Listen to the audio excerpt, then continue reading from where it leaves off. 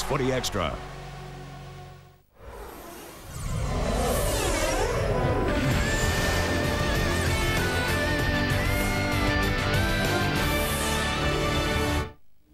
Good morning. We break into scheduled Fox Footy programming to bring you this special Fox Footy presentation, a tribute to the great Jack Dyer. Jack Dyer, as we all know, he is the Richmond Football Club. He's set a really strong foundation for this club, and you know, he's been an icon of our club.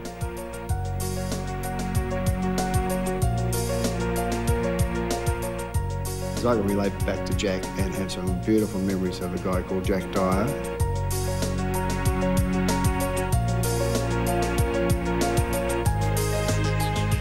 Such a sad day for the world of football, and Jack Dyer, the biggest name in the history of the Richmond Football Club, great symbol of the club, 6 best and fairest won by Jack, and of course 312 games.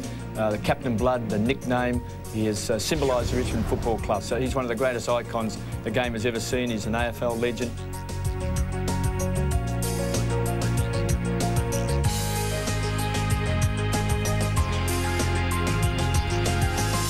Yes, good morning and welcome to this special tribute to the great Jack Dyer, Tiger legend of the AFL, in fact, one of the all-time greats and biggest icons this game has ever seen. Jason Bennett alongside Jim Main. Jim, thanks for your time.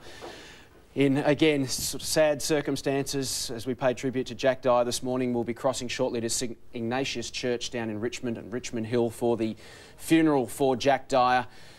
A range of football luminaries spanning the Richmond Football Club and indeed football and, in fact, life in general. He's such a huge figure in the Australian community. He really is an icon of Australian culture. He is, and of course, being synonymous with Richmond, I always look at a tiger and Jack Dyer's photograph, and I can imagine Jack Dyer as a tiger. He's got that feline sort of face and grows some whiskers out the side of his cheeks, and you'd swear it was a tiger. So I'd say that he was almost literally born to be a tiger. 312 games for Jack Dyer in his beloved yellow and black. It was an AFL record at that time.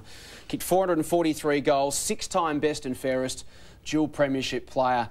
But he's one of those very few men whose playing deeds were so superb, Jim, but went to a whole new level when he finished the game and enjoyed an amazing 39-year media career. As we take a look at his playing record there, from 1931 to 49, played an amazing 19 years, captained the club with great success, was a premiership captain coach of the Richmond Football Club, and as we mentioned, just an icon of the game. A larger-than-life character, and as I mentioned, over 4 decades, the legend of Captain Blood just grew and grew.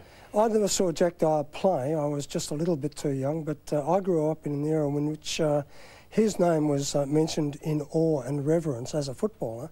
But I then grew up as Jack Dyer, the commentator, and listened to him on radio and television, and football wasn't the same without Jack Dyer. He was the football media at the time, and he and Ian Major in their radio team, they were just fantastic, and it wasn't football without listening to Jack Dyer. It's amazing, isn't it, the difference in age between you and I, but I can also remember through the 1980s, Ian Major and Jack Dyer, 3 keys at Eels football, the captain and the major and all of that, and his newspaper column, The Truth, Diarrhea, his wonderful work on television, on World of Sport and league teams, of course, with Bobby Davis and Lou Richards. He became, as I mentioned, a part of certainly Australian sporting culture and the media culture, and for 50 or 60 years of footy fans such as you and I who never saw him play, we just know the name Jack Dyer and just know that he is one of the all-time greats to be revered. And when you hear the likes of Kevin Bartlett, Kevin Sheedy, Bob Davis, Lou Richards, you'll see the faces at the church this morning. It is an amazing collection of people to pay tribute to Jack Dyer. There is St Ignatius Church down on Richmond Hill where Jack went to school. We cross there now and join Monsignor Cudmore. The grace and peace of God our Father and the Lord Jesus Christ be with you all. And also with you.